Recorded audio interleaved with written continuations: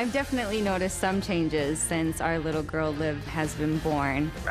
It's probably one of the sweetest things, I guess, to see him as a dad. It's crazy how excited I get to come home to see her. And, you know, right now, you know, her day consists of eating, sleeping, and pooping. And I, like, can't wait to get back to be a part of that. You kickstarting your bike?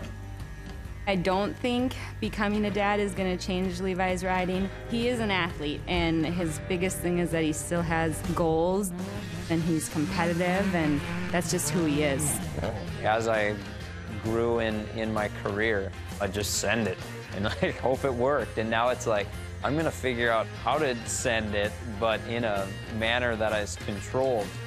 If I can do that, I can do it in a safer manner. And that's the approach I'm going to continue to take, especially with Liv around. Ooh, good extension, good extension.